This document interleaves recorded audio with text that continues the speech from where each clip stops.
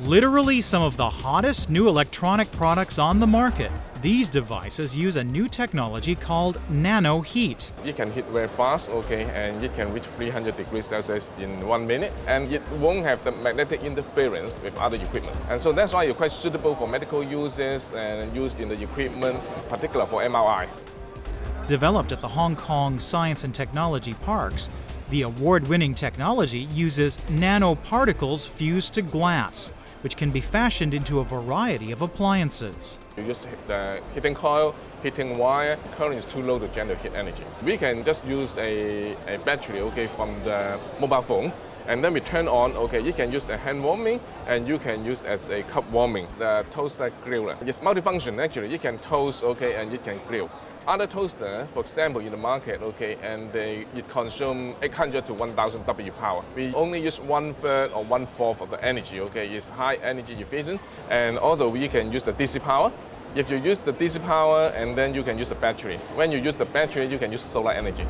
The company launched their nano heat products at the Hong Kong Electronics Fair, with plans to find a global market in the coming 6 to 12 months. It's quite critical actually when you commercialize a product or technology, How to sell the technology, how to promote technology, and how to let the other people recognize the advantage of the technology. And it's also a difficult part. So that's why we need the Hong Kong DDC, the Hong Kong government, and actually the whole community, Hong Kong community, to support us.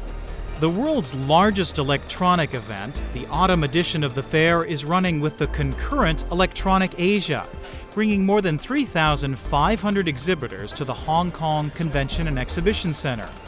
Many of the devices on offer are eco-friendly, such as the energy-saving halogen oven. The HKTDC is also introducing some innovation of its own at this electronics fair. Now all the product magazines are online with this application for the iPad. Buyers can now access products online even before they arrive at the fair, even clicking directly to vendor websites to find out more about a product they're interested in. In the past, they'd have to wait until they arrived at the fairground to pick up a magazine themselves. The demands of an increasingly mobile world are also evident at the two electronics events. From the latest tablet PCs to an advanced application of wireless internet with TV and radio, or even devices that capture life on the go, such as this wearable camcorder, which records video in high definition. The mobile gadgets of tomorrow are also taking shape at electronicsAsia. Micron technology is pushing the boundaries with tiny chips that can be used to run projectors that fit into a smartphone.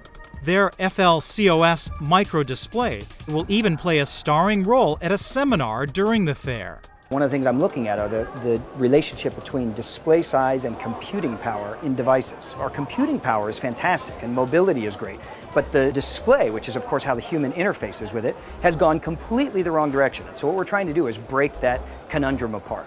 The small physical device, but still with the big information display. We're here to announce this, and this is where all the customers are. This engine in particular is aimed at this market with this technology at this timing. And so we really wanted to get here. Everybody who's a player in all of these businesses, they're all here. Pioneering technology is also filling bigger screens. Hong Kong's iTac Vision Limited has integrated a high-definition touchscreen panel with a computer. This virtual tour is an example of the type of custom applications the company can create for clients such as hotels and theme parks. My target customer is industry and commercial, and they are my target customer. I come to Hong Kong because Hong Kong Electronic Fair is very famous, and I think it's a very good opportunity to promote our product and exposure in overseas market. And the race to add a third dimension to entertainment is getting a bit easier thanks to the Hong Kong arm of an Italian company.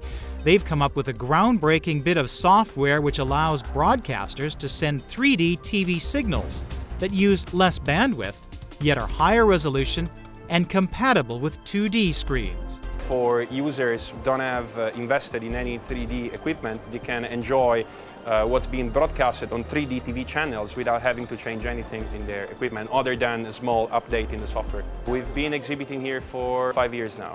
However, we only lately started using the show as a platform to promote technology. It gives you the opportunity to have many meetings with your clients, which is much more effective when talking face-to-face.